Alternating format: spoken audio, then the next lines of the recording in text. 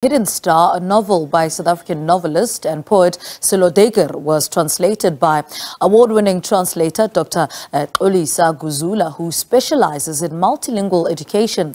In the book, Matome, a young boy during apartheid, lives in a township outside of Cape Town. She has written several books for kids, including the most recent Imbokodo series, Women Who Have Shaped Us, and have translated numerous children's books from English into isiXhosa. Dr Xolisa joins us now on Zoom to tell us more about her latest project. Doctor, very good morning to you. Such an honor to have you on the program. I mean, speak to us about the inspiration to translate, and how do the books you translate into isiXhosa? Good morning, listeners. Good morning, Lebu. My inspiration for translating to isiXhosa is that I was trained as a teacher, and then after being trained as a teacher, then I had to work as a teacher trainer, and I was trying to get teachers in schools to do reading for enjoyment with children, because I felt at the time, and at my workplace, we all felt that the missing ingredient in the curriculum was the reading of literature for children in schools, because schools were focused more on grammar, teaching the grammar aspects, but not really getting children excited about stories. So, but then it was around 2002 that there was very little children's literature in isiXhosa, and some of those that were translated had mistakes in them. So I remember us using to retranslate the books and then paste over the written text the new translation, because we felt like this was not capturing what was supposed to be. And then from then on, because I wanted to make sure that children had books, I then worked more on translation. You will realize that if you go to any bookshop, if you are looking for African language books, you find very few of them, even today. And this has been a very difficult thing for schools, because we are testing children to read for meaning, but we are not providing them with literature to read so that they can be able to engage with them and read them with meaning. So my inspiration was that at the time I didn't see myself as a writer. I saw myself as a teacher trainer, and so I was like, how can I make literature available for children immediately? And of course, publishers were refusing to publish in African languages because they said they don't sell. So it was easier then to work with the books that they suggested. Yeah, that were already published in English, to then publish in isiXhosa, and that made a quick move. And because the publishing process takes very long, so translation was even quicker than writing an original book, although now I do write for children as well. Yeah, and I mean, I imagine the decision to go and translate a book such as, Hidden Star by Sello Duiker. Speak to us about that decision to go in that way, because he's one of the greatest writers we've had in this country, and his work is so in-depth, and then translating that in isiXhosa. Well, the decision, I didn't make the decision, actually, but my colleague, previous colleague from our previous work, where we published many books for children, and we had a Little Hands Trust for making books for the little hands, children. So she approached me and said, hey, there's this book that I've read by Sello Duiker, The Hidden Star. And I was like, I don't know that one.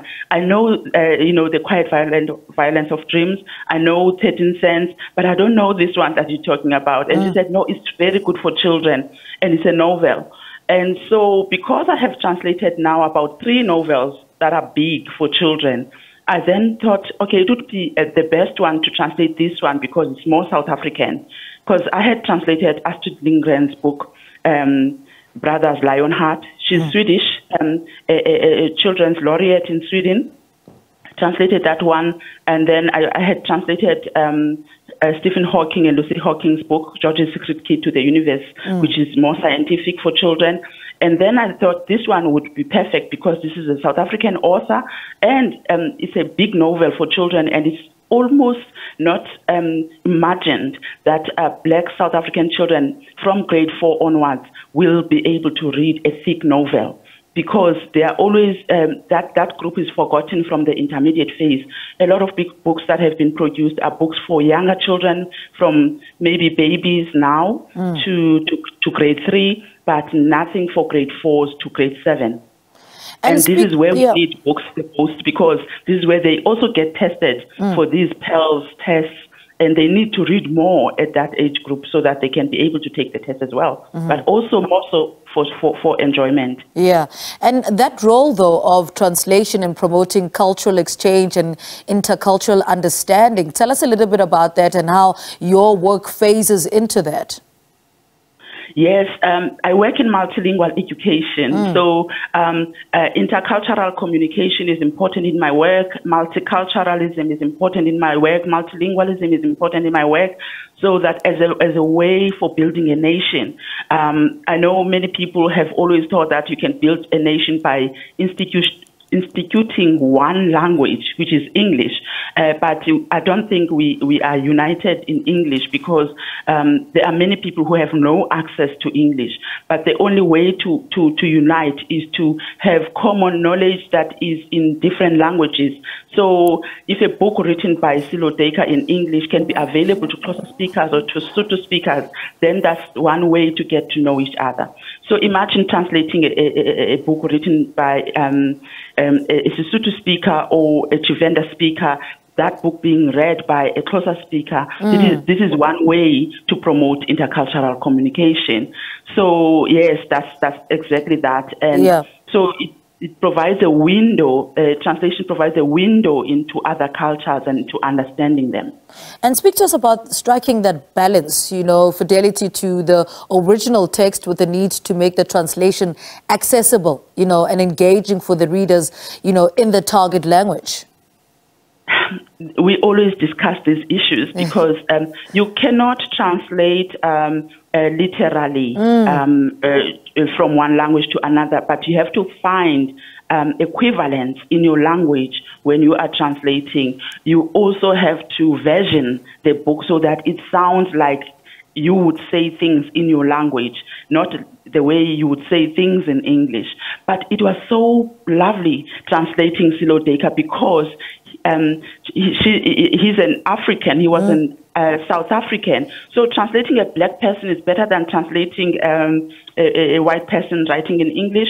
A black person writing in English is, you can actually hear that what he's trying to say already. It's almost like it's in isiXhosa already, you know. So it is not so difficult to transfer. For example, in his book, I could tell when the old woman is going to appear, because I could remember the stories that I was told as a child by my grandmother, that you know, there was always an old lady who had sores who would say, "Oh, my child licked my wounds," and then she turns into a beautiful lady. And so I could predict while reading his book that this is an African folklore that is coming up. So there were no issues, therefore, with translations, because I already understood what that was going to be about.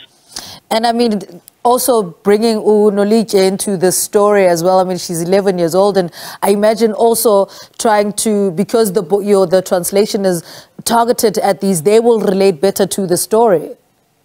Yes, she's an 11-year-old, and she is also friends with Becky, who is also an 11-year-old, and then they meet up with one of the